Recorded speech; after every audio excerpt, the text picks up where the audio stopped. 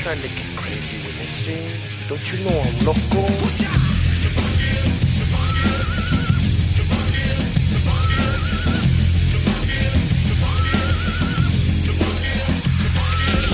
That's the way I look at it now. You know what I mean? And then when I got back on the team, the first thing I booked was Shameless. I did 3 episodes with Shameless. Then after Shameless, it was SWAT. I did SWAT. FBI. What is it? FBI New York. In New York, I just did that while filming Mayans in between.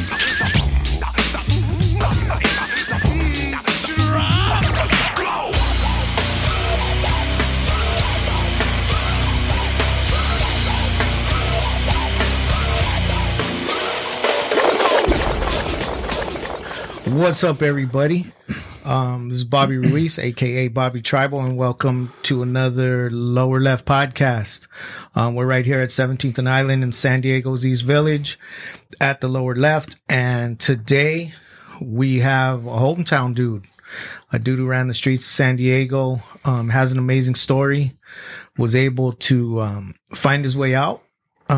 His name's Joseph Lucero. Joseph Lucero, yes. And he's also he's an actor, and he's on the show on FX called Mayans, one of my favorite shows. Thank you. But I'm not just saying that because you're here, but we were talking earlier, and I think this season has been written real well. But welcome, brother. Thank you very much, man. You got a beautiful place here, bro. Thank you. I appreciate that, and you know, we all put in a lot of work and do what we can here, but it's good to have you, man. And I've heard a part of your story, and man, I'm excited that you're here, and you know, and congratulations on all you've done and being in the position that you're in, and your success, you know, with the show and being on the show and all that you've accomplished up to now. But give us a little bit of you know, sorry, that's rude. Right here we got Johnny, our boy Johnny Be Good. Yo, in up? In the house too. And how you doing, Johnny? I'm doing great. I'm sweating right now. Are you? Yeah, the name Johnny Sweats is coming to Yeah. reality. Johnny be sweating. Johnny be There we sweating. go. That's Yeah. right. My phone it's just sweats. But that's my boy. But welcome, man, and tell us a little bit about, you know, first we'll just say a little bit about your San Diego history, and you know, just where you grew up, and a little bit about your family and yourself, you know, prior to getting into acting. Born and raised, San Diego. Was born actually in the Heights. Pops is from the Heights. My deals were from the Heights. Grew up right here, right up the fucking street. I mean, Golden Hills. Until I was about 10, like 86, 87. And moms and pops went back to the joint. And then after that, moved out East County, El Cajon. But I was already juvenile hall, hitting YA. I hit numerous fucking, like, just, they sent me a rite of passage. ROP was a California Youth Authority alternative. AWOL from there. My home was silent, came back to San Diego. And as soon as I came back to San Diego, caught another fucking case.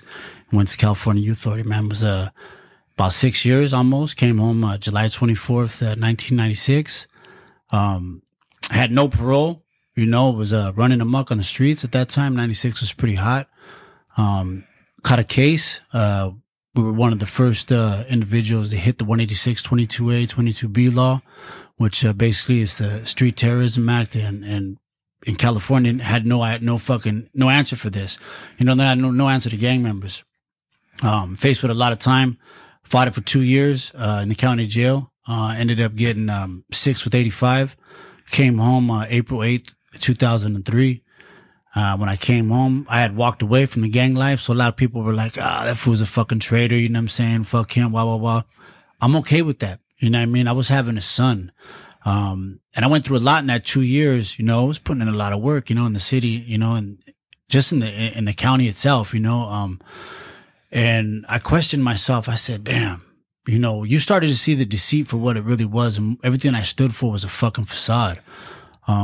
And anybody that knows the life or that lives the life that says that's not true, they're lying to themselves. And I don't judge anybody. To each their own, right? But I said to myself, you know what? I don't want my son to be my Sally, because that's what he's gonna be when he gets older. If I stay with all this and fucking run the game all the way to the top. And I made a conscious decision, man. And I said, you know what? Fuck it, homie. Well, I'm gone. The homie's going to hate me, but I don't give a fuck. I'm going to be a dad. Because I tapped into myself and I said, what was the one thing that drove me to the streets? It was the fact that Garga, heroin, the gang life was more important to my family than it was to me. And that shit turned me to the streets. You know what I mean? Coming home was a shooting gallery in my pad.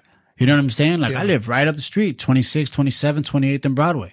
You know what I'm saying? Like, and all my deals lived in the pad. My pops, old man Ray from the Heights, like they sold dope all through the city. You know what I mean? All the homies from Lomas, I knew them all. We were all fucking GHSers at one time. You said both your jefes, both your parents were in jail as well? Yeah, my mother and my father.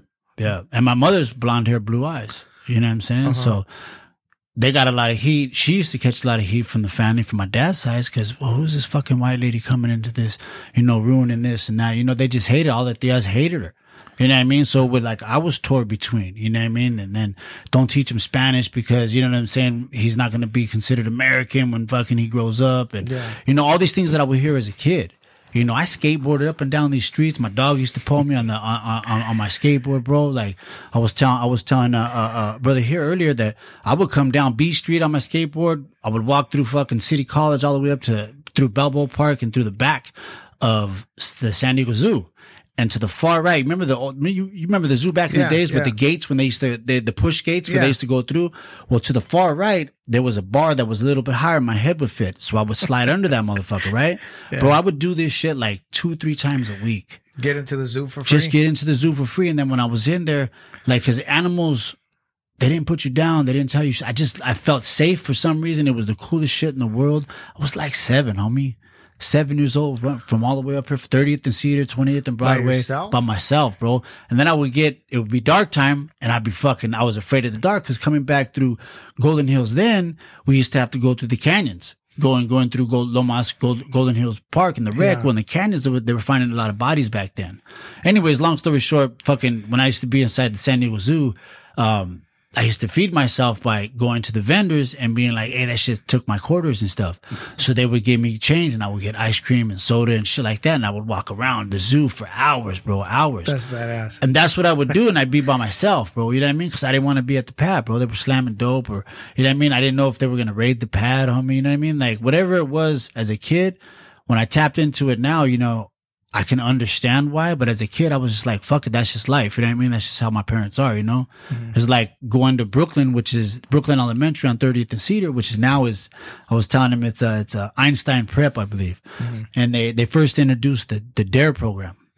And I remember, fuck, the DARE program. Like, if you got drugs in your family or you got drugs at home, you need to tell us this and that. And I used to be like, I can't tell you shit. You know what I'm saying? Because you're going to take me away from but you want it as a kid. You want what I would see on TV. You know what I'm saying? Fucking The Facts of Life, Silver Spoons. Like, you know what I mean? Got a fucking robot as a fucking sister and shit. Like that cool life, bro. Like you wanted that shit. You didn't want the doors locked. The back, you got to go take a piss in the bathroom and it's locked because somebody's slamming in there, if not ODing. You know what I mean? I knew how to pop the mouth open and so they don't swallow their tongue when they're ODing on my couch. Shit like that at fucking 7 and 8, homie. You know what I'm saying? Like, it was that real life shit, bro. You know what I mean? San Diego was hot, and I was just a kid. I just thought that's just the facts of life, homie. That's just the way of life was, bro. Were you going to school? Did you go to elementary school and junior high and all that? I went to elementary school and junior high, bro. And then when my mom, they raided the pad. My mom's and my stepdad went to the joint. They ended up leaving with my real dad right here on 28th and Broadway. And he was remarried and the whole family lived in the fucking house. It was like a 7-bedroom house right here. With the pond in front, all that was, Latinos, we stay together. You know what I'm saying? So, but nobody took care of me, homie. Nobody's made me go to school. Nobody gave me showers, homie. My primos, they were from Sherman. They would fuck with me. You know what I'm saying? Like, hey, fool, you know what I'm saying? They would call me Dirt Rock.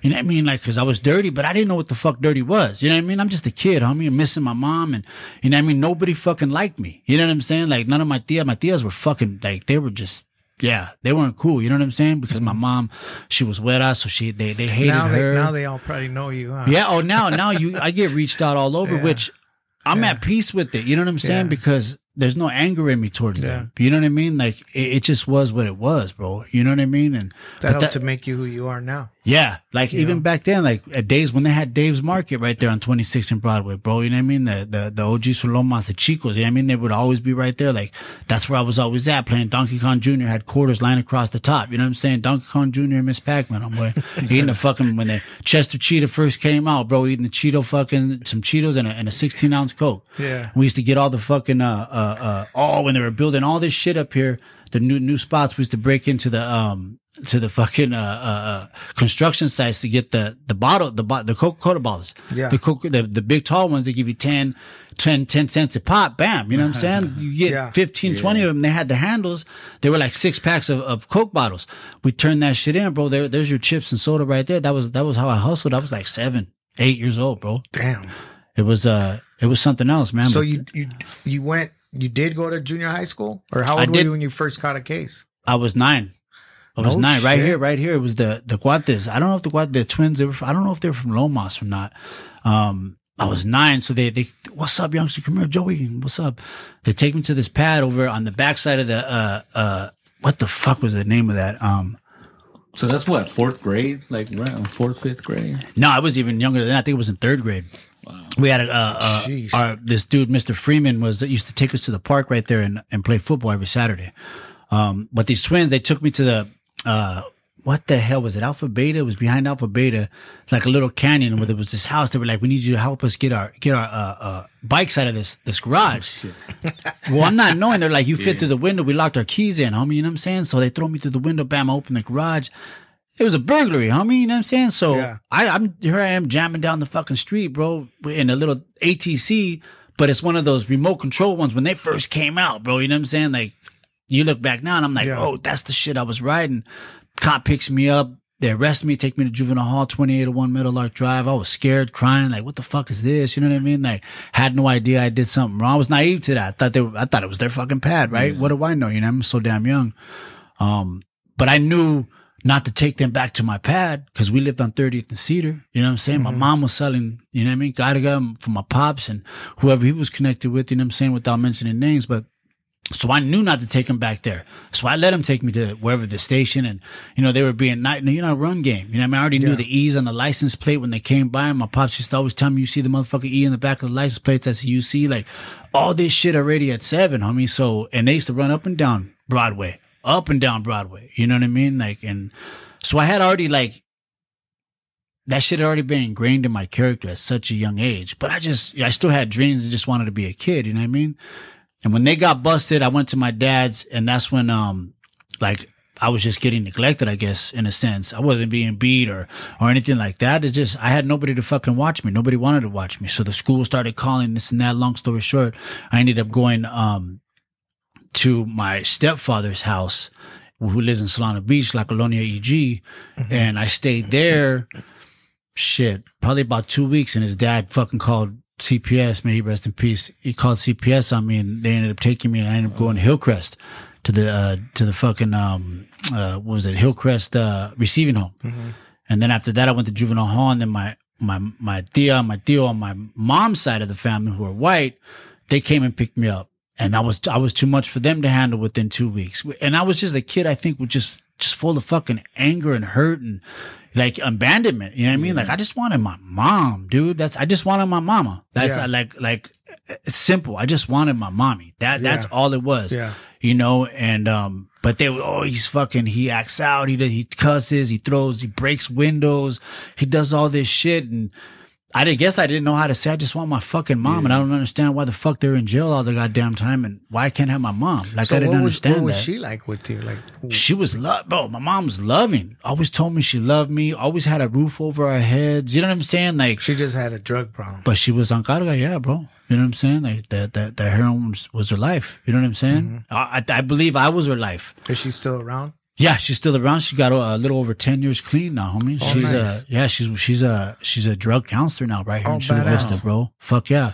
She works with the court system and she gives back, bro. Like, she's the one that inspired me to stop drinking. You know, I stopped drinking, Cinco de Mayo 2015, but it was actually right after that Pacquiao Mayweather fight. And I woke up in jail the next morning, and, you know, my son looked me in my eyes and was like, how you walk away from the gang shit, not giving a fuck about none of what they think, but you can't beat this drinking shit. And I was like, I'm not fucking homeless or nothing like that. But the thing is, I drink, I'm always getting arrested, losing, like just making more victims. And I had already changed my life. And my son basically told me, if you fucking drink again, I'm not talking to you.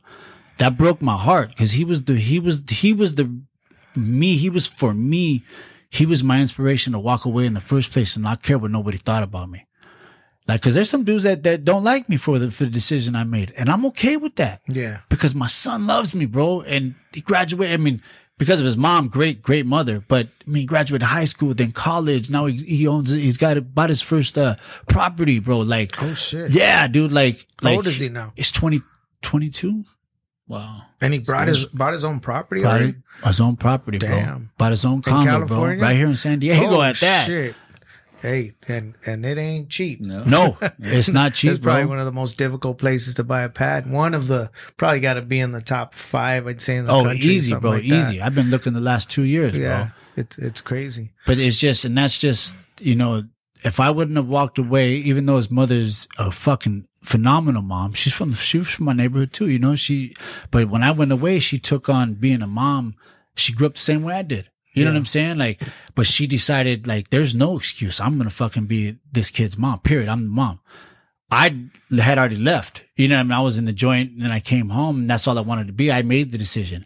And so I had never been talked bad about nothing. You know what I mean? Especially in the 90s, Wrecking Crew, all the homies that knew me. You know what I mean? Like, but I didn't give a fuck. Yeah, it hurt. You know what I mean? I'd never been talked bad about, bro. But I was like, this is for my son. I don't ever want my son to be, it's for my kids. And I didn't know. And I seriously, I tapped in to the shit that what made me go to the streets. Why didn't I used to always tell myself, well, my dad don't love me. He says he loved me, but he didn't show me shit. You know what I'm saying? He showed me that God was more important. You know what I mean? The homies was more important. That life was more important. And I know that's why I turned to the streets. There was something voided at my house. Yeah. You know, and I said to myself, as long as I don't do that with my son, he's going to be okay. Like, that's the blueprint to being a father in my life. Just do everything opposite of my dad did. The one thing that my dad did tell me, he's always told me, you love me. I love you, mijo. Like, he wasn't that machismo, fuck you, this. He was, I love you, mijo. I love you, mijo. I love you, mijo. You know what I mean? I think because he had already fucked up with my older brother, Mike Lucero, who was droopy from Encano, and my older sister, Deborah. Like, he had already fucked up with them. And he was already in his 50s, bro. He's 20 years older than my mom. My mom was copping dope from him. You know what I'm saying? That's how they linked up. And my mom was a white girl track star, homeboy, at fucking Patrick Henry High School. You know what I mean? Still to this day, her name was on that motherfucker. She was one of the fastest white girls in fucking San Diego County. But she has her own issues with my grandma and grandpa on that side. You know what I mean? And why she turned to dope and that flower child shit. Yeah. You know, and then they connected with my dad, you know, Ray Lucero. And, then I was born. You know what I mean? But, is he still around? No, he passed away, 2010. My water. He passed away 2010, bro. Cancer. He's seen me. Check this out. I come home from YA, and then I go to the parole office, right? And I sit down and my pops, I ain't seen him in like, me and Rico from Sherman, AWOL from Juvenile Hall in the early 90s. And we ended up right up the hill at Grand Hill Park. And, I was on the run, and then that was the first time I'd seen my brother Mike. I didn't meet my brother Mike Droopy until I was like 8 years late. I was 8 years old. So that was the last time I seen my dad. It was like 90, the end of 90. So here it is, 1997. And I walk into, right before I caught this case, and I walk into the parole office and he's right there. And I sit down next to him and I said, "What's up, Pops?" And he looked at me, "Oh, what's up, youngster?" And I was, oh shit. And I was like, what? Like, I was like, I wanted to have tears in my eyes. Like, and I just kept, I flowed with it. Cause I was already that homie. I was like, that shit ain't, I'm not gonna let him fucking see that shit. Fuck it. It was like, it hit me so fast, but I put that fucking shield on, homeboy. You know what I'm saying? Like, and the parole officer walked down and was like, "Mr. Lucero." We both stood up and I looked at him, homie. He looked at me and I just walked to my parole officer cause I knew he was there for me, right? And it was like, "Who's that dude standing looking at you?" And I turned back and my head, I seen the look in his eyes. Oh shit, that's my son. And I mean, he was like, I said, "I ain't got nothing to say. Let's go do what we got to do." You know what I mean? Damn.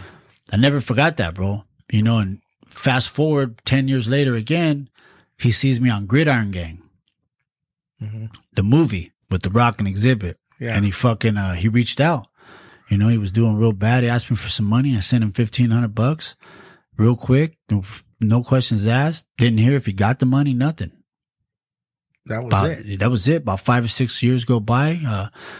He was, I guess he was living in North County. He was living at one of the rehabs. I guess he got clean, but then I think he found out he had cancer, and it was like it's one of the late stages, and he had these like ladies call me, and they went through everything, found me on Homeboy Industry, found me like to get a hold of me. They got my fucking phone number, and I was like, who is this? And they told me their names. I can't remember their names, and I wish I did, but I was still resentful, homie. And they were like, your dad wants to see you. And I was like, I'll tell my dad I love him, but nah, I can't keep doing this.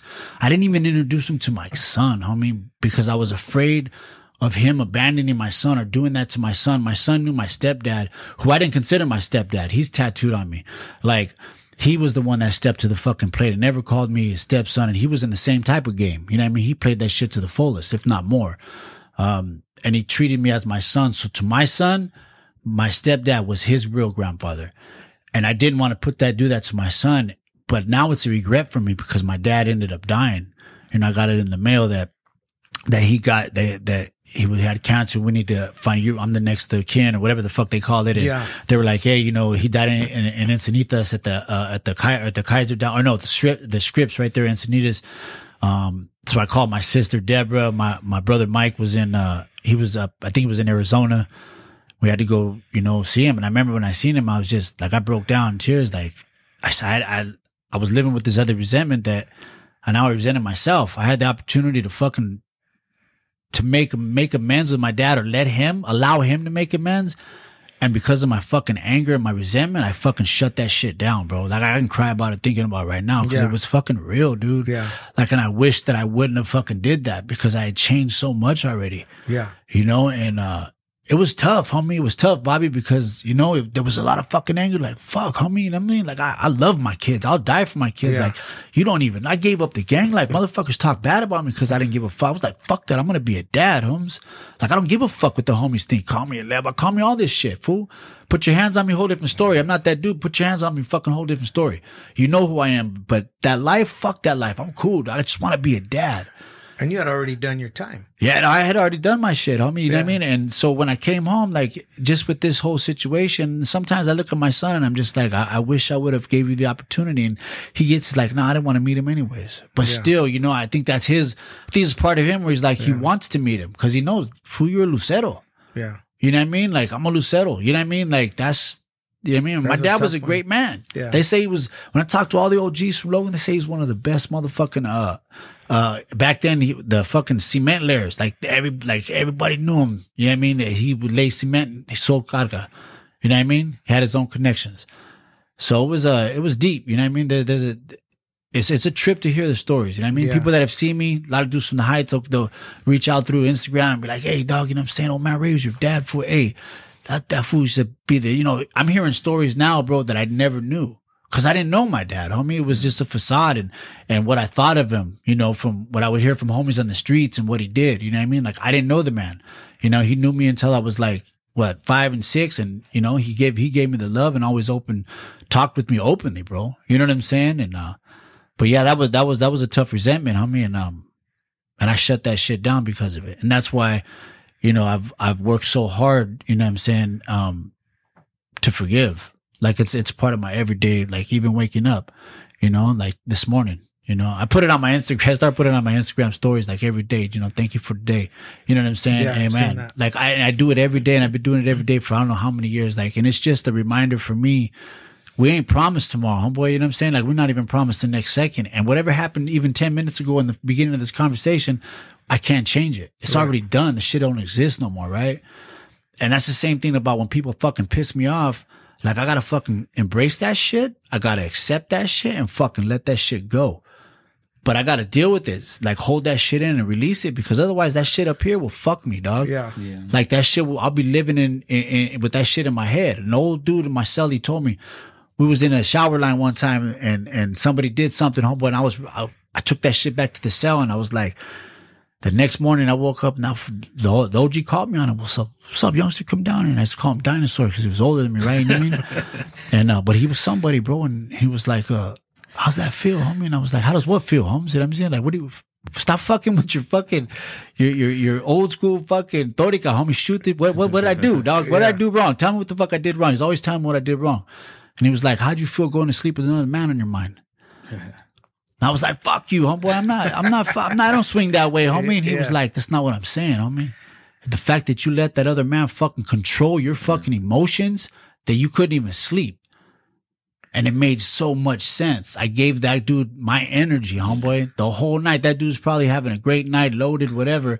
And instead, because I kept fucking obsessing on that fucking what I felt was disrespect, and I didn't jump right then and there, you know what I mean? Because you got the Gunners Mini 14s right there. Like, I just let it go. Bam, cool. But that shit stayed in my mind and took up my whole fucking night. And it was little things that like that I wasn't aware of. And he made me aware of that shit. And he was like, be aware of that shit. Don't give nobody your fucking energy, homie. I've been here 25 fucking years, bro. He goes, you're still young, got a lot to live. You got a date. You know, and that shit sticks with me, bro. You know what I mean? And it's progress before perfection, no doubt. I make fucking mistakes all the time, bro. But I try to be humble enough and open-minded enough to hear those old sayings and those visuals. Like when I close my eyes and I see them times, bro. When you got 24, you know, they talk about, you know, we get, you know, 23 and 1. Fuck no, homie, you ain't get no 23. By the first who gets racked to go out there, homie, the yard's down. You know what I mean? So you're bird bathing, homeboy. You know what I'm saying? So might as well be on lockdown for 6 months. It ain't no fucking, you know what I mean? Like, yeah. So go ahead, Johnny. When was the last time that you were locked up? Like, when were you released? And I was released April 8th, 2003. So since then, it's been a good ride. Except for that one, except for that Cinco de Mayo. Yeah, no. Right. See, I take that back. When I say locked up, I'm thinking doing time. No, fuck no.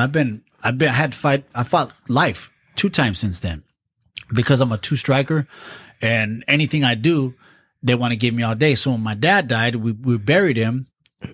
We got fucking hammered. I mean, blackout hammered. We ended up coming to the college area by state, and my fucking brothers got into it with somebody.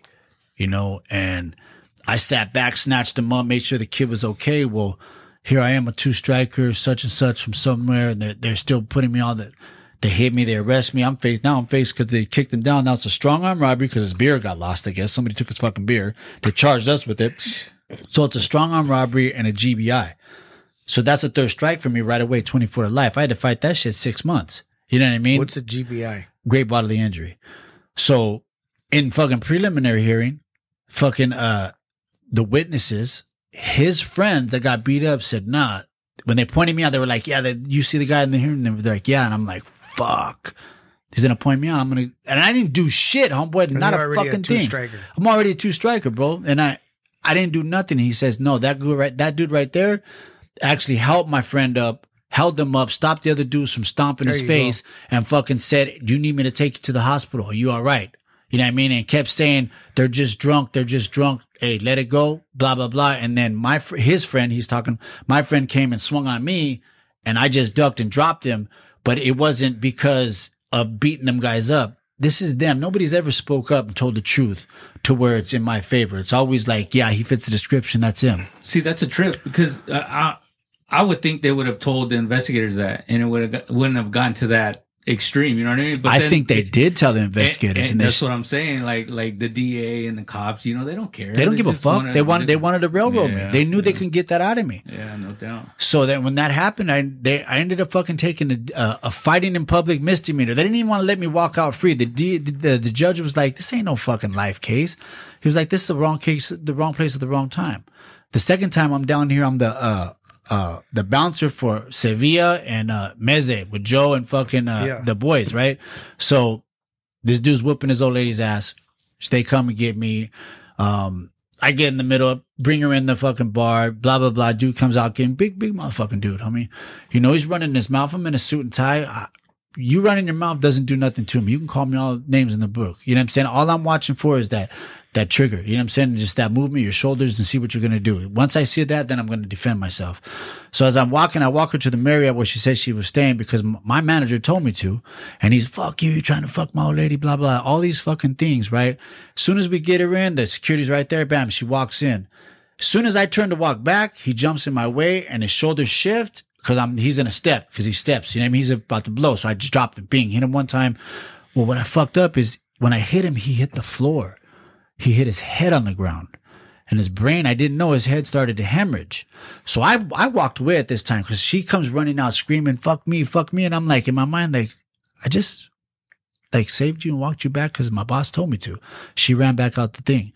So I had confiscated some coke. From some girls and just told her just leave the fucking club, you know what I mean? And I had it in my pocket. So you were to give working as a security? Yeah, there? I was the bouncer right okay. here. So I ended up getting, for that case, they charged me with another fucking assault with a deadly weapon and fucking GBI. So it turned out this dude was a fucking a pimp from fucking Vegas, and she was one of his broads. So, but I had to go to fucking preliminary again. You know what I'm saying? My boy Raymond and Dave, they paid for my attorney. You know, and I'm stressed out. Like, they're talking about 27 years to life. The dude's got fucking brain hemorrhage. And I'm like, who? Like, I'm doing my fucking job. Like, it wasn't dude was going to strike me, homie. I seen it. I felt it, bing. That was it. And I walked away.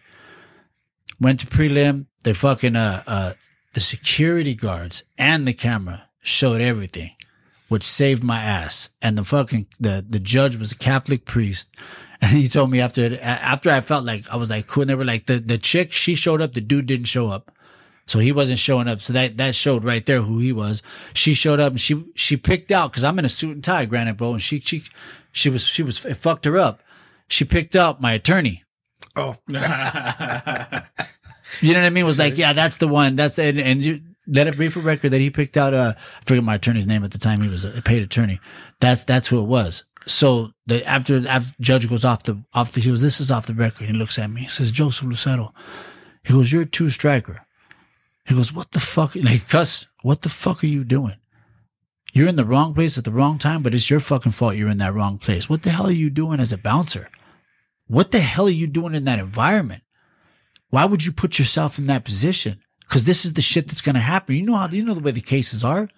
Like, he schooled me. The judge ain't never gave a fuck about nobody. You know what I mean? And it opened my eyes and I walked away from that. And that's when I started to stop trying to drink. Mm-hmm.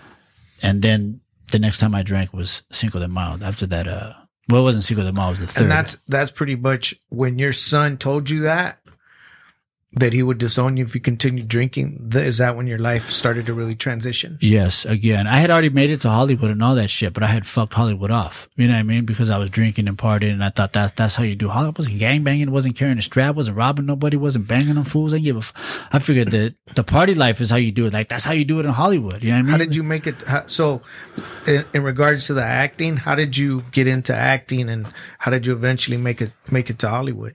So I worked in LA, I worked at Homeboy Industries, and I was a gang counselor out there for about from 2004 to 2009.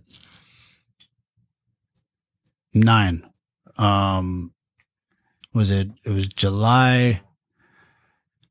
19th, 6/19. June 19th, 6/19. Right. That was the day that I came back to San Diego. Day. Yeah. And then I ended up getting shot August 23rd, 4 times, in 2009, like 3 months later, right? Coming back to this. Fuck. It was crazy. Yeah, it was crazy, so bro. You were already on the right path, and you came back to San Diego, and then you ended up getting shot 4 times. Because my stepfather, who I don't like to use that term stepfather, because I consider him my real father, because he was the one that stayed with me. He got pancreatic cancer. And at that time, like, I started drinking bad, bro, because to watch somebody die of pancreatic cancer is, man, I can't even fathom the fucking pain. They gave him 60 days. He lasted 6 months. You know, you're talking about a dude that slammed Gattaca, you know, for years, and he was using like 250, 500 milligrams of morphine that wasn't even taking the pain away. You know, you wake up in the middle of the night and he had a catheter in him for 6 fucking months, Holmes. You know what I'm saying? Like, and wouldn't ask for help, nothing. You know, he got all kinds of, you know, homies coming to the pad, giving their last, you know, loves. I didn't deal with that shit. I suppressed all that fucking anger. You know what I mean? Just hatred towards cancer and why him? Like, what the fuck? Everybody I love is doing. Then watching my baby brothers too, who's their real father, and just watching all that, I just started to slowly tailspin down without even knowing it. You know what I mean? And the only beauty out of this is my daughter Brooklyn was born. You know, he died April 5th, 2008. My daughter Brooklyn was born November 18, 2008. And I came back to San Diego 6/19/2019 and got shot August 23rd. It was fucking the Cardinals and Chargers pre-games. What is it? Tailgate? No, the first four games, the fucking I can't think of the preseason. Preseason, thank you. And my brother, his homeboy was on the run right there in La Mesa, and I ended up driving in. These individuals almost ran him over because I was faded. You know what I mean? Told them my bad, I'm sorry, blah blah blah. They didn't take it away from blah blah. Fuck where I'm from, homeboy. You know what I'm saying? Like, is there a problem? You know what I mean? Like, I already said I'm sorry type shit. You know, they were like, nah, cuz this, blah blah blah, whatever. So that got squashed. When my pride got in the way, I circled around. They came down. I jumped out. In my mind, I was like, I'm gonna fuck this dude up. You know what I mean? His boys would probably mop my ass all over the place. But I'm fucking this dude up. I already told him I'm sorry. He wants to, you know, call all these names because I was drunk. As soon as I went to hit him, he pulled out, blah, blah, blah, blah, blah. You know? Yeah. Really let all eight. What year was that? That was 2019. Oh, shit. August 23rd. Or 2009. Sorry. I was going to say, 2009. Fuck, that was 2 years ago. No. 2009. 2009, August 23rd, homie. And, yeah, that changed my life. Well, it didn't change because I still kept drinking and even tailspin more. Where'd they hit you at? Twice through the arm, one through the back, two through the knee. So it blew through my tricep is gone here, hit here, blew out here in the back. And I was like 218. Like I was pretty stocky. And because all the bar work I was doing the next day, the doctor told me the one that lodged in my lat saved my life. Cause that's the one that should have went through and bounced through my chest and should have blew all my organs up. But this kid he just was shooting and he spun me around and there was video of all this shit. You know what I mean? Shit. When the cops came and the Mesa PD came, had me, I was leaking everywhere. And I made 2 phone calls, one to the mother of my kids and one to my mom. And I said, look, I'm hit, I'm leaking, but I'm breathing and I think I'm okay. Click. And I made the next call to my mom, the same thing, click. And then the cops, La Mesa PD, their SWAT came. There were 3 back to back, 3. So there was 9 of them. Get on the fucking ground. And I just remember just being like, I'm fucking leaking. I can't even fucking move barely. I'm sitting on the curb. I got white Jordans on, fucking, I think I had some Sean John fucking baby blue shorts on, homeboy. And like, it was all red, like all my jail. And that's when I realized I had started to realize, damn, I'm fucking hit bad. I mean, it was a pool of blood. It's like when you burst open a fucking water balloons and shit. And it's just a puddle of water. Wouldn't even help you. They didn't give a fuck. They thought cause I'm all blasted. So I had no t-shirt on. I just got shorts and my shoes on.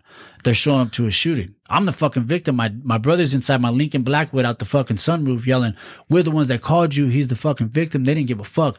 They could have shot me. Then they cuffed me, left me right there leaking. Oh, fuck. They put me in the back of the ambulance. The ambulance driver or the paramedics like, you take these cuffs off him. So the cop's like, nah, he's a documented gamer. No. So they roll me over. He's looking. He's like, all right, what do you say? Entry, exit. And he fucking rolls me over again. And he fucking rips up my shirt. He was like, take these fucking cuffs on. We got one lodged in his back and maybe in his chest. And that's when I fucking started to get anxiety. I was like, and I guess my breathing started to trip. And he was like, take these cuffs. This fool takes both my, I'm cuffed behind my back at this. Takes one of them, cuffs me to the side of the fucking thing. Whatever, dog. Like I was awake for the whole surgery, you know, and, fuck, one sheriff held my hand, homeboy. He was like, and I remember like, and I was like, they were digging in my back, bro, cut me open to get the slug out of my back. Cause the slug got stuck in the muscle on this side. But that saved you. That fucking saved me, bro. The doctor came the next day to tell me that shit. I was all on morphine or whatever, but Dilaudid and shit like that. And he came to tell me and he was just like, you know, whatever workouts you do, you know, the muscle in your back, he goes, had you not been working out, you'd be dead right now, son. He goes, I want you to know that. He goes, because I pulled it out and you have a thick ass muscle right there. And that's what saved your life. And that's always stuck with me, you know, for whatever that's worth. Yeah. You know what I mean? But that wasn't enough for me to change or stop drinking. I had already changed from the gangbanging life, but the drinking aspect, I would become a fool. Me and you are out there drinking. Somebody walks in between us and doesn't say, excuse me. I'm ready to tell them, what the fuck? You don't have no respect. Who the fuck am I to demand anything from anybody else? And this is, and sober, I can do that fine. That shit doesn't get to me. When I'm drinking, I'm usually fun as fuck until somebody does something. And that's what I wasn't staying aware of, bro. So when do you think, at what point your outlook changed and your perspective changed on that sort of a situation? Because you just said before that, yeah, you would have just popped off. It would have just fucking, it was on for just whatever pendejada that would happen. And now you're like, well, what fuck, who am I? Like your perspective, like your ideology, the way you perceive situations has obviously changed. When and what do you think changed that? My sobriety. Yeah. And when I actually truly started the healing process. To be able to heal, to understand where the pain comes from, that it was, I did what I did. You know what I mean? And what the life that I was given, like, it's nobody's fault. Because they were living, my mom was living her best life that she knew. My dad was living his best life that he knew. You know what I mean? I respect addiction. And I had to learn about that shit in order to respect it. You know, if there's a fucking, obviously there's a plug outlet somewhere. I know I'm not going to lick my finger and stick my fucking finger in that motherfucker, right? It's going to fucking probably shock the shit out of me and may kill me. Right. So it's the same thing with addiction. You know what I'm saying? Like, I had to respect the addiction, that it was my mom. I know my mom, sober, loves me. I know my dad, sober, loves me. You know what I mean? But the addiction takes us somewhere else. And for me, when I got sober, I started to slowly but surely heal my wounds, like my resentments, my anger, and all the fucking finger pointing that I pointed on all my loved ones that I got this life the way I got it. Like, I started to fucking own that shit, man, and saying it's okay. You know what I'm saying? Look where I'm at. It's made me who I am. You know, this journey has been fucking beautifully fucking crazy, but I'm alive. There's a reason I'm alive. You know what I'm saying? That I'm not dead. There's a reason I'm not doing all day, that I'm not in the fucking shoe for the rest of my life, or I'm not in prison for the rest of my life. And I didn't die when that guy shot me. And there's a reason I'm here. There's a reason. I know it's to be a dad, but when it came to, like, my whole life of wanting to give back, how the fuck am I helping other gang members find worth in themselves? But when I drink, I'm getting into brawls. Right. I hadn't let go of that, but I didn't see it when I was under the influence, because they would say, my mom tells me, you have the Indian blood in you like your dad. You fucking black out. I don't drink to have I don't know what that is. People say, let's go have a beer with fucking dinner. No, I'm not going to fuck my fucking drinking up with no food. You know what I'm saying? Like, what are you talking about? Yeah. That's at the end of the night, homeboy. You know what I mean? If I'm not fucking coked out or running around with some broads or whatever. You know what I mean? Like, and that was the way I think it. You know, I thought it. If I'm going to eat something, I want a glass of milk or water. You know what I'm saying? With my dinner, I don't want a beer. Shit, if it's beer, I'm getting faded. You know what I mean? We're going to have a fun party this motherfucker up all night. You know, trying to outdo each other. But I didn't think that fucking alcohol was my fodder to the fucking last tea, homeboy. I was like, I don't slam God, I don't fucking do crystal. I don't do none of this fucking dope. You can't take fucking alcohol. So in your eyes, you were already sober. Yeah. Besides, so alcohol, you don't consider that shit a drug. And you were trying to convince yourself, like, I'm good. I only drink. Exactly, bro. And there's people that say that all day. Like, no, I'm good. I'm completely sober. I only smoke weed, or I only drink, or whatever. I've heard that all kinds of times. Yeah. People just think they're not doing, pills or cocaine or heroin or whatever, then they're sober. Yeah. But because it's what's maybe legal. Yes. Or the legalities of it. So then, going back to fuck, dude. So then how did you get back to Hollywood? That's the thing. My agent let me go. Cause at this time I wasn't showing up to auditions. I was like, fuck it, I was hungover, but like, fuck it. You know what I'm saying? Like, I couldn't make it because of this. It became excuse after excuse until finally it was like, fuck you. You got an agent through working at Homeboy Industries? No, I got an agent through booking Gridiron Gang. So on Gridiron Gang, Leon Ripley, who played Hilga on one of the counselors on Gridiron Gang, and then Mo McRae, who was the quarterback, they both spoke up for me, and I ended up getting with the agent I have still to this day. Now they took me back, was Green and Associates, Michael Green, Azim Chiba, Kieran McCaffrey. now, and that's who I'm with now. And they've seen this transition in me. They've seen me fucking hit rock bottom, and they've seen me fucking humbly fight back and ask, you know what I mean? I humbly asked them and I proved to them. You know, the first audition they sent me, they're like, "Oh, we're going to give you a shot." I went for Ant-Man and damn near fucking got that fucking job, but they gave it to, I don't know the the dude's name, but he's the one that did, Crash. It was his first thing. He's dope. He's big time. Oh, yeah. He's big time now. Fucking, it's not Jacob Vargas. No, it's not Jacob. I know what you're talking about, and he's a real good actor. He's a great actor, bro. Good actor. Yeah. Great actor. Is that the guy? Sandra Bullock was in that, right? No, was she? I don't know. I didn't watch Wasp. That's what I mean, not Wasp, but Ant-Man. I wouldn't even watch it. If I didn't book him, I wouldn't watch it. Crash. Yeah, I think so. Sandra Bullock was in Crash. Yeah, fucking and that Sandra Bullock. That dude played like a plumber. Yes. Yeah, he was. And she didn't want him. She thought he was gonna fucking like make doubles of the key. Didn't he go on, that same actor, which I don't remember his name? Didn't he go on to play Cesar Chavez? Yes, he did. Yeah. What's his name? I'm looking at Michael Pena. Yeah, that dude's bad. He's funny as hell too. Fucking badass actor. Okay, so you got your team back, and then you started doing auditions. Started coming close. That was that Michael Mondo. You ever watch Better Call Saul? Yeah. So I watched a couple episodes of that. So Michael Mondo, it became between me and him. So this is where this was my last downfall before I got sober. They do this thing we test. So like, say you want me and him for your TV show. It comes so that you book us out. We sign a contract, and I signed this contract 6 years, starting off at $25,000 an episode, guaranteed 13 episodes. I'm like, what the fuck? I'm already buying the house. 8% increase every year if the show keeps going. Like I was like, I was already, you know what I mean? You're and then, rich. They were like, and they were telling me, you're gonna get that shit. Like you're the real deal. Like they love you. You know what I mean? And it came back, and they went with the other guy. That shit.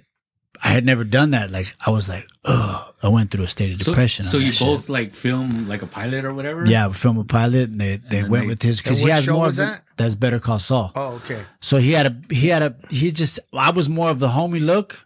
You know what I mean? As the cartel dude that they wanted, but he had like he's got great. He's just dope. Period. He's dope too. You know what I'm saying? But what it said for me is I just wasn't ready yet because I was still drinking. That's the way I look at it now. You know what I mean? And then when I got back on the team, the first thing I booked was Shameless. I did 3 episodes with Shameless. Then after Shameless, it was SWAT. I did SWAT, FBI. What is it? FBI New York. In New York, I just did that while filming Mayans in between. And I've been on Mayans. I booked it in 2017, our first. Or 2018. Did you go up against anybody for that role? For Mayans? There was a lot of us, bro.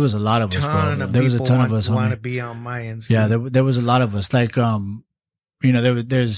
was there with JD. I was there with Richard, Rocco. Everybody that was there. There was a bunch of other people that did make it that were there too. And there was a couple brothers that were there, like Joey. Yeah, I heard you guys talk with Abachi. Arabachi. Joey was part of us too. Yeah, he played Yuki in the beginning. Yeah, in the very first one, in the first pilot, he played Yuki. Yeah. And when that happened, then it went to network, and network was like, cut these guys. And unfortunately, he didn't make that cut. Joey's a great guy. He's a great dude. Shout out Joey Abril. Big time. Joey Abril and his family. Beautiful family, yeah, bro. he's a real good dude. He's the dude that does El Arabachi truck, and also a good actor. I've seen him in American. I know Richard did American Crime. Yeah. So, Richard Carbral, who is he's a amazing actor. He's very amazing, bro. He is not just because, and from what I see right now, and I always tell people, I don't see everything. I don't know everything. I just know what the fuck I see. And that dude's probably one of the best actors. I don't give a fuck if he's Chicano or not, just actors in general. This dude carries some shit. Yeah. Like he's, he just dives all the way in. You see it in his face, all the way in, bro. And I know he got an award. I think it was for American Crime. Yeah, he got put up for an Emmy. did he get an Emmy? For He didn't American get the Crime? Emmy. No, he didn't get it again. And then you know. and then it happened again, right? Wouldn't he went up a couple times, Yeah, right? went up again. But It was not. It was for your consideration. And what was it season 2?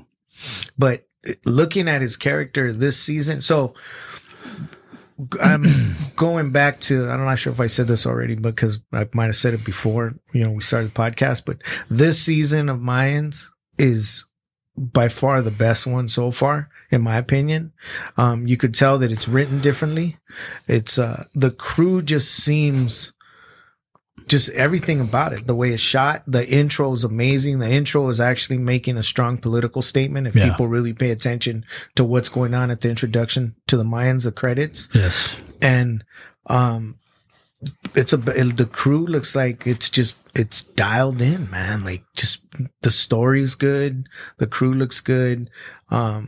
It seems like a real cool place to work. Like, that set just seems like it would be a cool set. How is the set? Like, what's the vibe like, and what's everybody like to work with?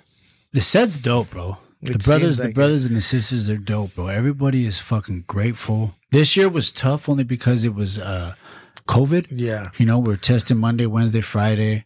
We shot it for 6 months since October. And you know what? We made it through the season, bro, which was the hugest thing, bro. But it was just, this year was something beautiful. Elgin James created this environment of love, of family, of truth, of real storytelling, and given us as artists the opportunity to portray the truth as we bring it behind the choices that we make. So each and every individual character that's played by somebody has embodied these stories as themselves, from JD to Richard to Clayton, to Frankie, to Clayton, to Gilly, to myself, and just brought it to life. But to be able to speak openly, to converse about all the dialogue, all the scenes,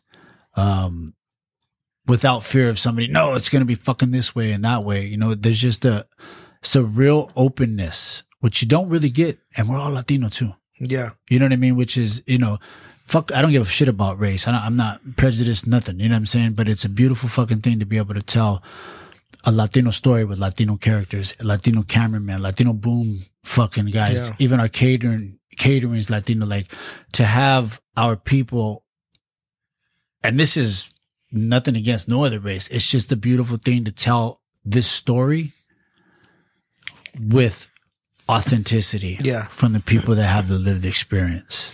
And I think that's one thing that, obviously I've always told people, like, my dad's always like, yeah, I saw this movie and it just doesn't seem it's fake, or the story, whatever. Anything to be entertaining, you have to put sauce on it. There has to be, it's got to be entertaining. Everybody's life's not that exciting, but it's a really well written story. And from what you're saying, and I see that, like, from beyond the opening credits, the artwork, the graphics, you look at the way that it's being marketed, like some of the, I don't know, my friend Gustavo was telling me about, I don't know who the artist is, but there's some amazing artists that are actually contributing to the graphic design, the logos, just the artwork, the visuals that help promote Mayans. And then, of course, the bikes, the wardrobe, the way that it's shot. Yeah. The clubhouse, the shit that's on the walls, the way that it's done is, it seems something that a lot of us can relate to, and it's something different for us. Like, it's closer. Like, those are some dudes that, and if they were real motherfuckers, they're like dudes I would hang out with, or dudes that we would all hang out with. They just seem like cool motherfuckers. You know what I mean? Like, oh yeah, I could see any one of their character walking in and on any day, and just they seem like real people, and if they're acting, the acting's good, and some of the characters, the dude that I forgot his character name, but the guy both the dudes that look like straight Indios, fucking Raul, yeah, and then the other dude, the one that's still on the loose, as of this last episode. Yeah, he's a deep actor. So bro. Right now, when we're recording this, I just saw, what episode is going to be shown tomorrow? Next episode will be episode 7. Episode 7. So up to episode 6 got me. Because they got a little revenge on this last one. There was some serious fuck yous. It's on. This next one that's going to air tomorrow. I'm really looking forward to it just to see what the fuck happens. Yeah. You know? Yeah. This whole season has just been explosive from the gate. It's been really good. And not just because you're on here, but there's 2 shows that I look forward to every week. And it's, like I said, Snowfall, which is an amazing show. Shout out to my homeboy Tone, because he kept telling me that I got to get on it. So I've been watching Snowfall for a while. But Snowfall's badass. Great show. John Singleton. John Singleton, rest in peace, baby. yeah. The way, same thing, the way that it's shot, the way that's acted, the characters, just great acting, and Mayans. Because I could relate to both those shows. I don't, I guess, I don't know if I do watch a lot of TV or I don't, but those are the 2 shows that I really dig. There's some like another local cat that he's on the show occasionally is Rick Raw. Yeah. Rick. Real good dude. And I know Raw Leather. Oh, yeah. That's why I started Rick. seeing the leather on the show. I'm like, I wonder if Rick did that, because you see it on the. There's on another the dude that back. does it too. Soul Slick Leather. He's He that did all our cases, our knife he's cases. done some stuff for me too. That's not. There's. Is that Jackie? Mm-hmm. Yeah. Right. Yeah. Yeah, he did some stuff for me too. Jackie Boy. Dude. Yeah, Jackie Boy. But, so what? What are some of the highlights? Like, what?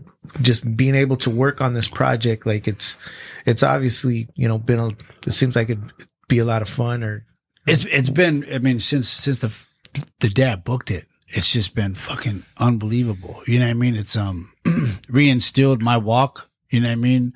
I wouldn't have did this if I wasn't sober. If I didn't get out of my own way, stop making fucking excuses and pointing the finger at everybody else.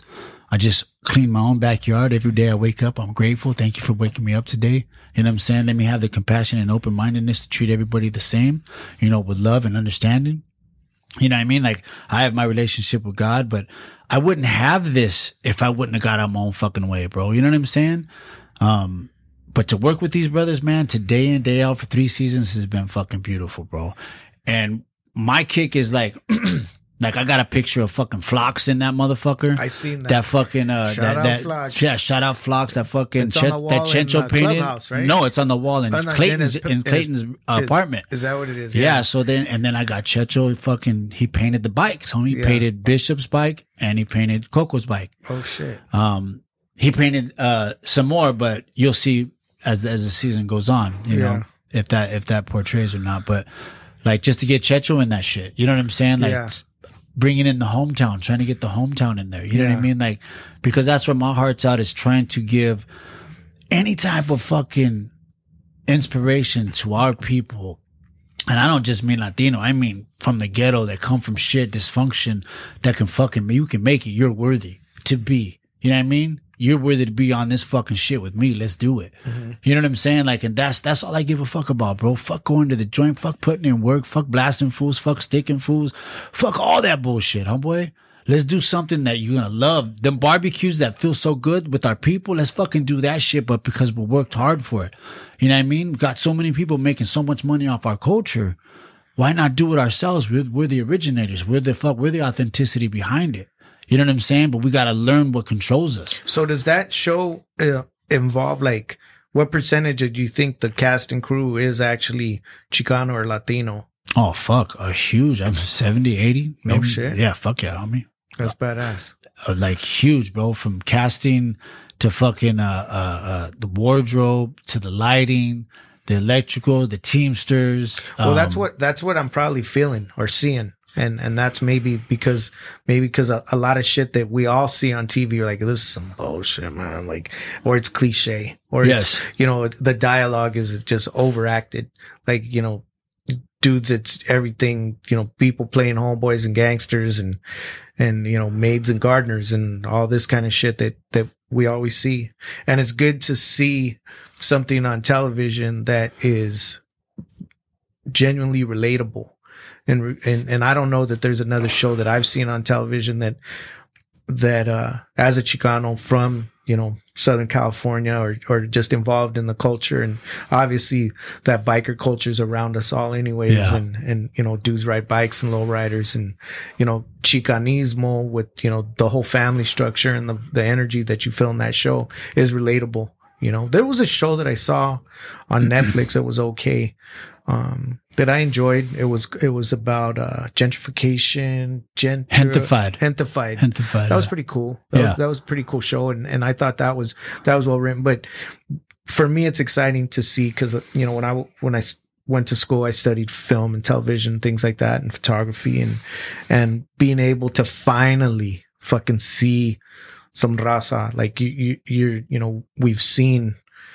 Like you were saying earlier, all the, you know, the polished, you know, nice Brady Bunch type white families and, you know, there's shows about Asians. I think the only other show that was out there that had a Chicano that became successful was the George Lopez show. You can correct me if I'm wrong, but that's the only one that comes to mind. Yeah. You know, it was great to see the homies, you know, Cartoon and Esteban make some noise on Netflix and do something really, really cool on Netflix with LA Originals. Oh yeah. So, you know, this is a part of a movement that hopefully continues to progress and to grow and to tell our stories and to, you know, whatever it is, it's you know, these are stories. These are made for entertainment. But obviously what we want to see is that element of reality to make the stories convincing and to be able to follow the stories going like, oh shit. Yeah. That sounds cool. That's cool. That's cool that, you know, that there's all this, the real elements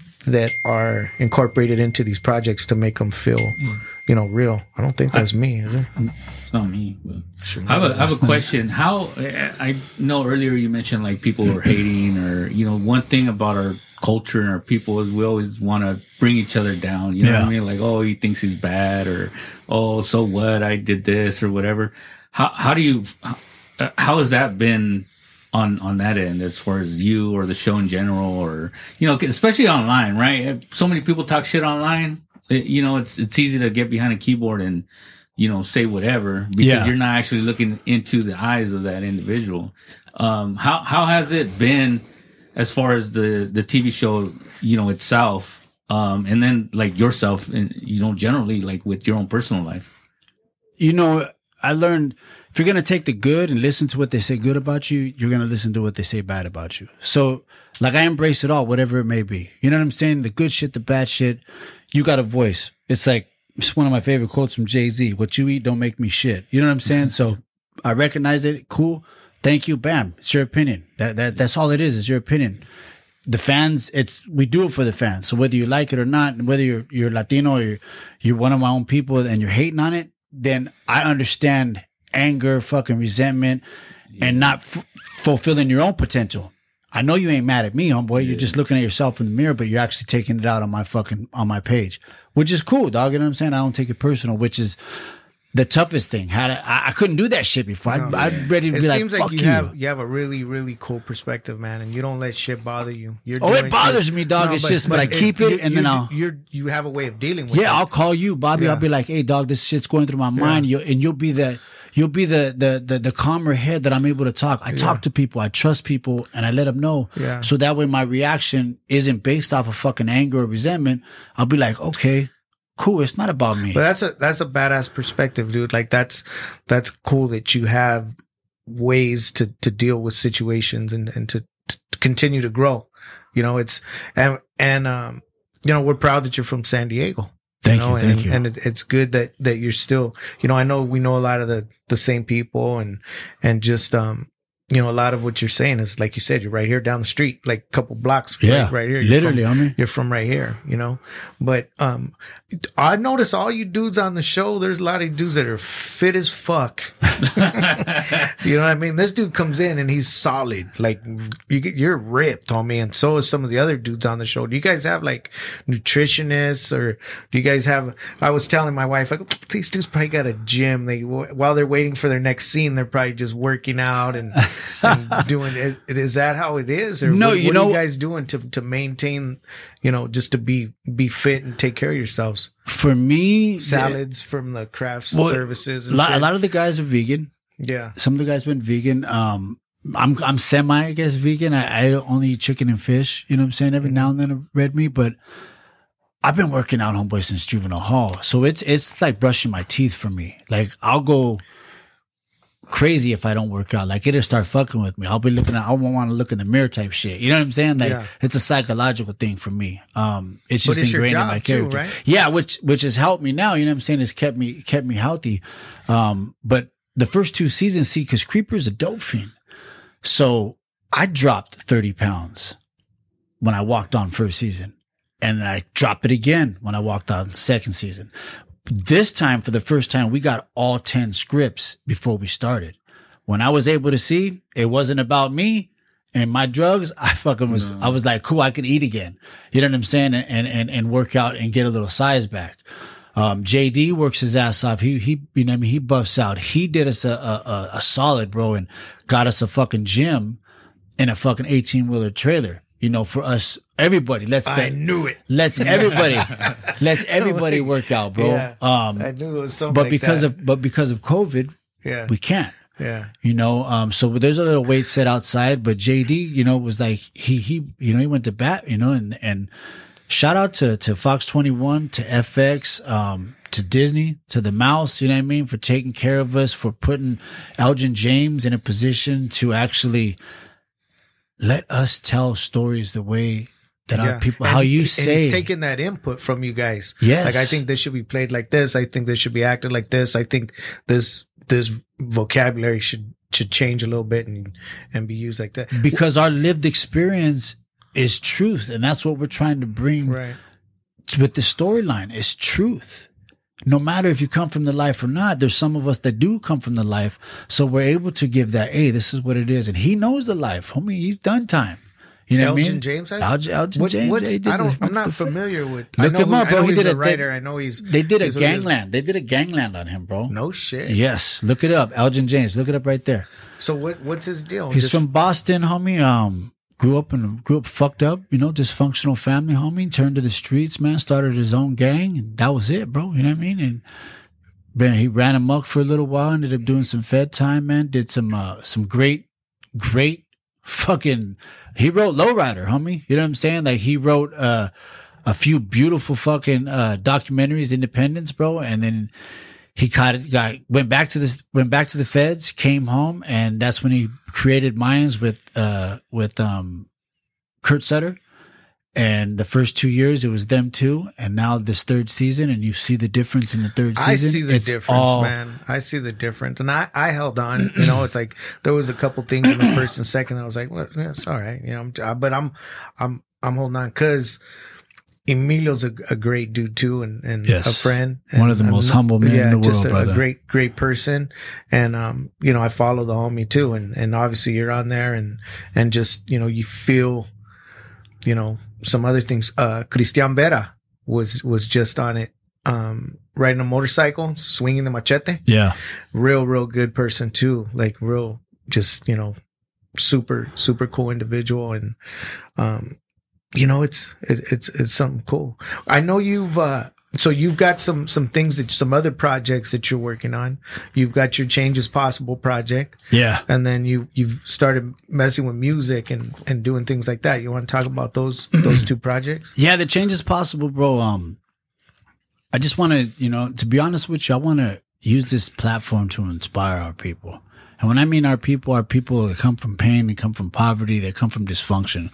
Even if you're rich, you come from dysfunction. You know what I mean? Like when I was busted, it's only in the ghettos. Bullshit. I had, my homeboys were rich. They're the ones that had the car. We had the fucking weed and the broads. They were, that's how we were smashing. Fucked up people I know are wealthy. Exactly. Yeah. Because they're getting taken care of with a nanny. Yeah. Their mom's a doctor and dad's a fucking lawyer. They don't ever see their fucking mom and dad. In their pocket to buy all the dope they want. Exactly. They got that void. They found the void with the homies, and that's how it was. And that's, so like Change is Possible for me, it was gangs and obviously alcohol, but I mean, it can go into relationships. It can go into work, the work environment, dealing with people, homelessness. Like it's so universal and broad. You know, my whole thing was just trying to be a beacon of light, you know, to instill hope into the hopeless. Cause I was hopeless at one time because I believed in a certain cause and a certain, faction of life that I thought I was going to do all day and this is who I was going to be, blah, blah, blah.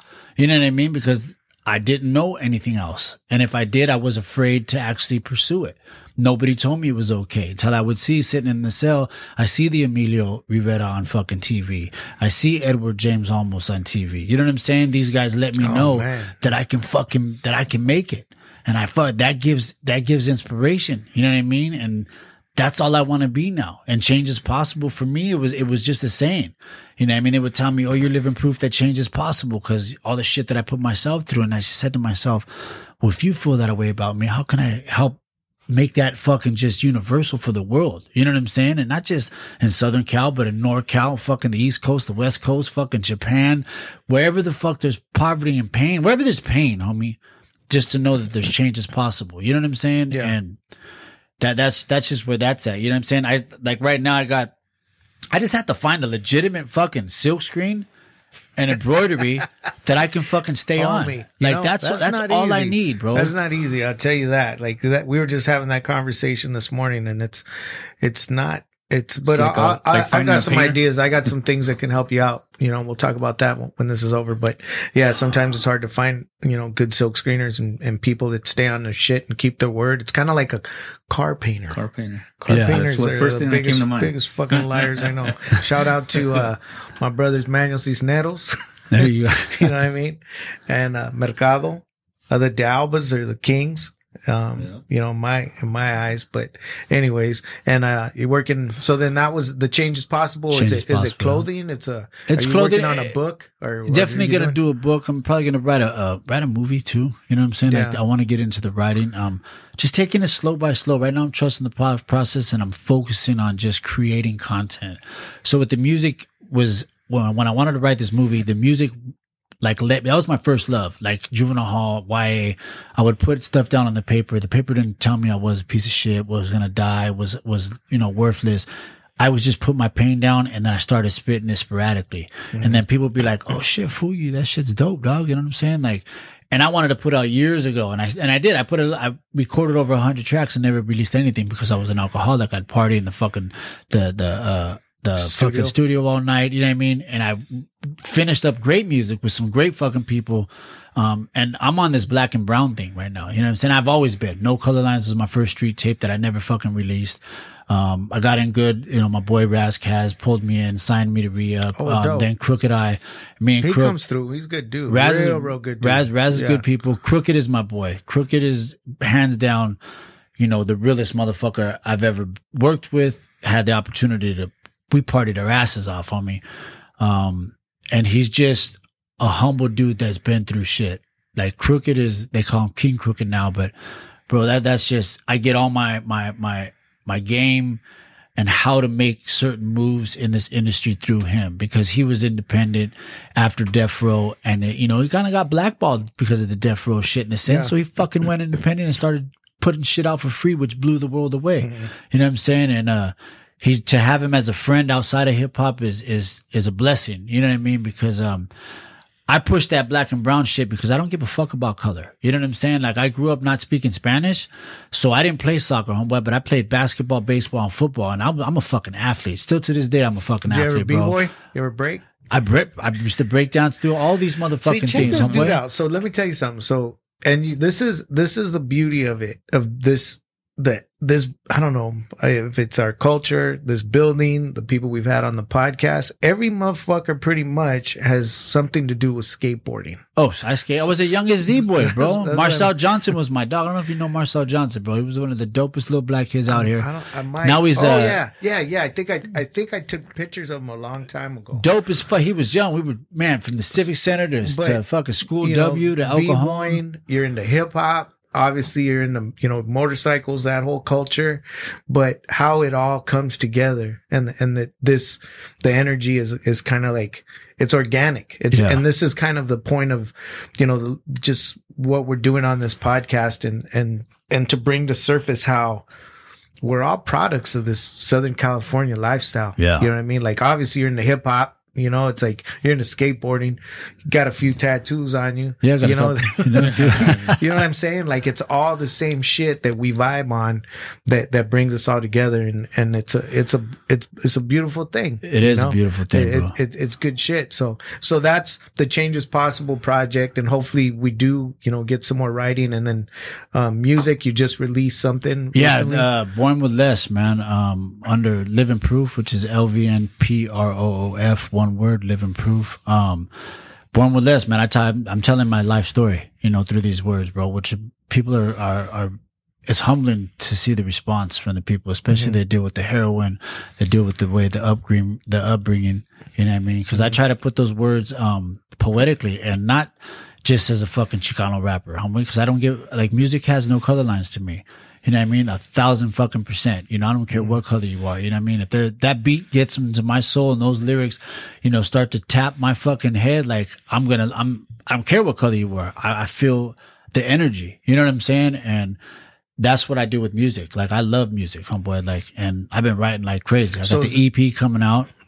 And then working on the album already right now too, bro. So I dropped Born with Less is the first track I dropped with the video. I just did What's My Worth. We'll be doing the video soon. And then I'm going to drop like 4 more songs. Who's back producing to back. it? On those 2 was Scatterbrains out there with Jelly Roll and Struggle Jennings. They're out in Tennessee. Wow. Yeah, they're dope. They have like this, all live guitar, fucking, flutes. Like, dude, it's a little bit of like the way I grew up, you know what I'm saying? With a little bit of fun with hip hop and like some Beastie Boys, and then, you know what I'm saying? Some of the Police and fucking some Santana. Like, there's all mixture that of same shit. Yeah. You know what I mean? And you get that live instrument and not just the bebop fucking beats. You know what I mean? So I can spit bars on that shit too. You know what I mean? But just that feeling of music, man, that flows into your vibe. It's just like, hell yeah. So that's what you're pretty much what you're doing with your spare time now. You still going out on auditions? Every audition is through, we do it through, self-tapes now. So you send them in. You know, my biggest job right now is a father. You know, I got two beautiful girls. Of course, my beautiful son, he's doing his own thing. Still, I see him every other week. Little less now, only because he works so much. But my daughter Brooklyn and my daughter Evelyn, they're with me a week, and then they're with their mama a week. So zooming this whole pandemic, bro, just living here in San Diego. Living here in San Diego and LA, and my house in LA too. So that I'm able to get them because they do Zoom. So I'm able to get them for the week, and then they come back to the mama for a week, and because of Zoom. So that allows them to do their schooling, which is here in San Diego, to do it with me. So that was a blessing, you know, not to take away from, you know, all the losses that people have lost, because this has been a real tough time. Yeah. You know, amen to that. My condolences to anybody who lost somebody. But, you know, as a father, I was able to tap in with my daughters and be there in the most important times and to keep them safe, which has been a blessing to me too. Yeah, man. But I think we're gonna wrap this up, man. What about you, Johnny? You got anything to add? No, it's a great story. Sometimes we just gotta shut. You can't get them to stop talking. Yeah. I want to shout out fucking Checho and his wife Hema, bro. Congratulations on the baby. Yeah, right? Congratulations on the baby, That's right. Rivy. But also today's their birthday, bro. They share a birthday together. Do they? Yeah, dog. So today's their birthday, man. You know what I mean? And then Leilani too, their daughter Leilani, but their new daughter Rivy too, baby Rivy. Yeah. Riviana. Shout out Big Chech. Yeah, the first time he said to tell Bobby, I send my love. Right on, dude. I love Checho. I remember seeing him for the first time tattooing out of his Lincoln, right? Yep. His Lincoln? Yeah, that was at the Legacy show. The first Legacy show. He set up his Lincoln, had a badass Lincoln. I think he still has it. Has it. He was tattooing out of the trunk right there at the Legacy show. He set up his equipment. Then he did it again at Chicano Park Day. Shout out Big Chech. Yeah. Right on. Fucking love Standard Chech. tattoo. Chula Vista. That's right. Chula Vista. Yeah. Okay, sorry, Johnny. Go ahead. I'm always fucking him off. No, it was great to hear your story, and then your outlook on life, because the interaction you talked about with the OG when you were locked up, I think pretty much like outlined what everyone should be thinking. You know what I mean? Don't let people's energy fuck with your energy, because then they're winning, right? You let them do whatever they want, but you be right with yourself, and it could get you on one of the better shows on TV, right? Yeah, hell yeah. It could get you as a great dad or a great mother. Yeah. You know what I mean? Or, you know what I mean? Get you through college because you start to believe in yourself. when you believe in yourself, man, the power is within you, bro. You know what I'm saying? And whatever your higher power be on top of that, like, that's just what I believe, bro. You know what I mean? We don't get consumed with everybody else's thoughts. You know what I mean? Be aware that they're there. Yeah. You know, another thing he taught me was what you're not aware of will fucking control you because you're not aware of it. You know what I mean? Like, I wasn't aware that I was an alcoholic. Yeah. I didn't fucking drink every day. I fucking had a house and I had a job and I'm on TV and I'm not a bum. But it did control me and I wasn't aware of that shit. So when I became aware of it, I had the opportunity to make the choices to change that shit. And that was another trinket from him that he gave me. Another blessing. You said something that made a lot of sense too when I got out of my own way. Yeah. Like, Hey man, you know, I'm a self-sabotaging fool, bro. That is 100% true, brother. I think there's a lot of people like that. Yeah. But so IG, what's your IG? People want to follow you on IG. What do they follow? Joseph _Raymond _Lucero. Right on. Also known as Creeper. On the Mayans FX. Tune in, Shout out man, to every Mayans. Tuesday. Shout out, man. Shout out Mayans, my whole crew, man. Love you guys. Right on, man. Well, thank you for being here. Thank on the you, Lower Bobby. Left Thank you Podcast. very It was much, a brother. pleasure. It was my pleasure. It was a pleasure. We're proud of you, brother. Thank and you. congratulations. You're Thank a you. beautiful person. Thank you, sir. And great story, man. Lower Left Podcast, 17th and Island, San Diego, California. My boy Johnny Be Good. The intro, Julian. Shout out Julian Ramirez, DJ Julian Ramirez, Tribal Click, Soul Assassins. We're out. Peace.